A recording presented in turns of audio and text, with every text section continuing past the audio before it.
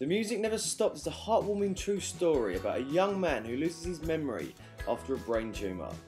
But it's the music that helps him rediscover his lost memories. I caught up with director Jim Kohlberg and actor Lou Taylor Pucci for a chat, and with them not being able to understand my accent, I started off with something to break the ice. The worst I've ever had is in a bar and a girl's gone to me, yeah, nice fake accent. I'm like, whoa, okay. Holy shit. So, yeah. Oh man, that's messed up. So did you get a chance to see the film? I did, yes. Okay. How did you kind of get that case study and make that into a film?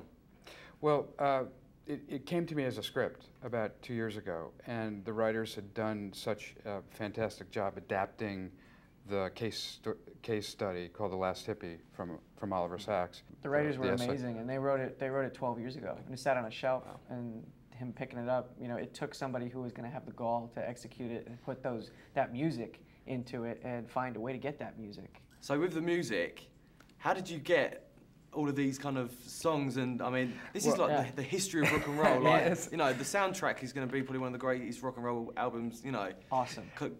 You know, like everything, was really lucky. I called a music supervisor I'd worked with before in a couple of other films. She sent it to the Dylan camp and the Dead camp, and they fell in love with the idea of music as healing, as therapy.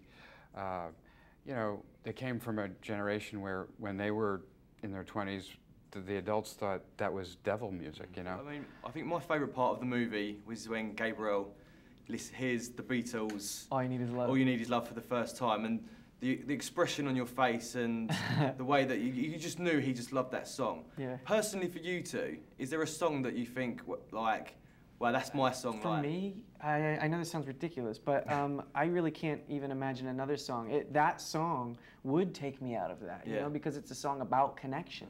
It's a song about waking up, a song about simplicity. It's all you need is love. It's it. It's a connection to something else. So I mean, for me, I can't think of anything better. You know, it could have been a Dylan song, could have been a Born to Run, it could have been Like a Rolling Stone. So many different songs that just charge me up and bring me up to life.